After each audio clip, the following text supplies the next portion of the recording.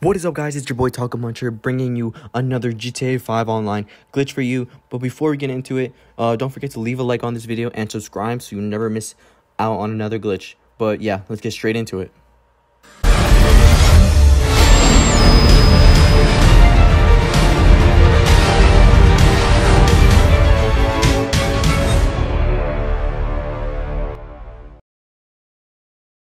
Okay guys, so today I'm going to be showing you how to get the F1 wheels on any car that you want.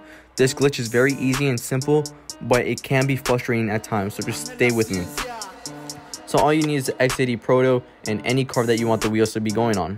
So all you want to do is take your X80 Proto and go into the Arena workshop. Once you're in the workshop, all you want to do is exit the vehicle, and once you do this, the door should fall off. Now you want to push the door over to the mechanic, and you want the mechanic to be standing on top of the door. Now this can be a little bit tricky, but once you get it, you get it.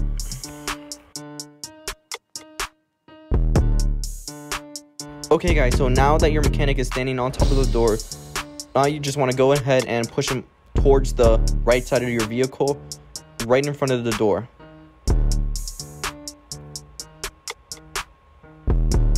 Once he's right in front of the door, all you want to do is get back inside your vehicle. And all you want to do is go ahead and go grab the car that you are going to be modding.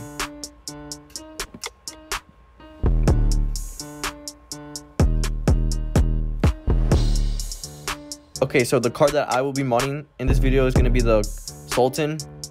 So all you want to do is get inside the car and then head over back to the workshop. As you can tell, the mechanic is still in the same exact spot that we left him at. From here, all you want to do is exit your vehicle. Now you just want to go over to the side and press triangle and see if the door opens. If the door doesn't open and you just teleport inside, you've done this first part of the glitch right. So now all you want to do is go over to your RC Bandito, press right on the D-pad. Once you do this, all you want to do is back out. Okay, so now you want to request a job from Simeon.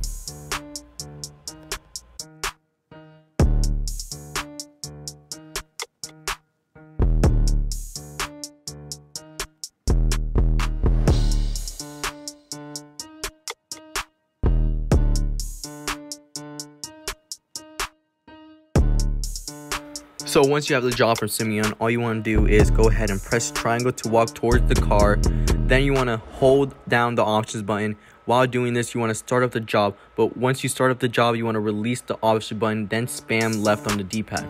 Now this is kind of tricky, but it takes some time. As you can tell, it took me a couple tries before getting it, and you won't get this first try. And if you get this first try, then you're just extremely lucky. But if you don't get it the first time, you're just gonna have to repeat the whole process over until you keep getting it.